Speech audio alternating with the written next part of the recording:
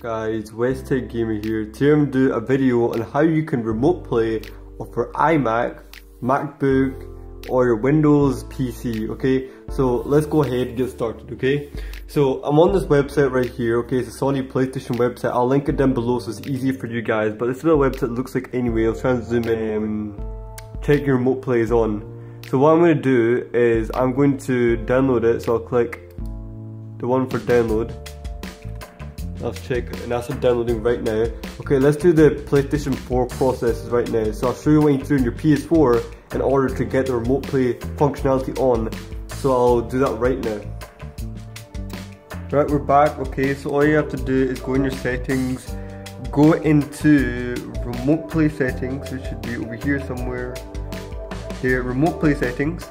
When you're at remote play settings, make sure remote play is enabled, because if it's not enabled then it won't be able to connect. So that actually makes it aware to the PC that it's ready. That goes with the PS Vita as well. If you want to connect the PS Vita or PlayStation TV, make sure you enable all those. So that means you can connect to your PS Vita or PS TV if you wanted to know. So that's how you'll do that part. So that's that. Also, while we're here, you need to, after you do the remote play, tick the boxes for remote play. You need to go into PlayStation Network Account Management, go to activate as your PS4, your main PS4. So make sure it's activated as your main PS4, because if it's not activated as your main PS4, it won't work. So let this work. So activate, make it not activated. So let this activate.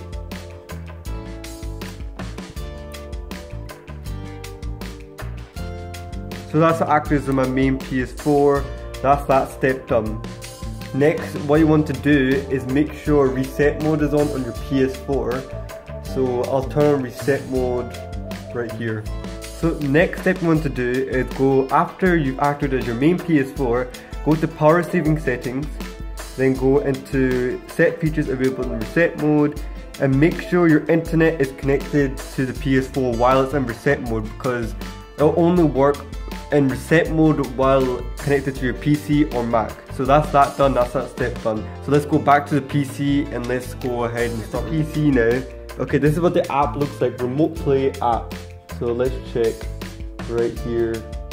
So it says start remote play. It says connect your DualShock 4 controller using a USB cable, which we will do right now. So I can get my USB cable right now, as you see right here. Here's my controller, I got my USB cable. There we go. So that's connected to USB cable, and press start. So we go. So let's see what's doing. Okay, here we go. I want you to put your PlayStation ID in, your email address, your password and all that. So I'll be back once I've done that. So right there, I put all my information in there, and it says right there, searching via internet. It may take 10 few minutes to your PS4. Connect to the PS4 via internet, so I say, so it may take a while. I'll be back once it's done. There we go, guys. You actually don't need to have your PS4 in reset mode to do it. You can have it in any mode. But there you go, that's how it works right there. I recommend when you're registering your PS4, I recommend you don't do it via internet. I recommend you do it via the code. What I mean via the code is there'll be a wee button on the side that says register, and you can just register it, and you go into PS4 remote play settings, add device, and it'll give you a wee code, and put that wee code on the register bit. So there you go, that's my PS4 connected to my Mac right there.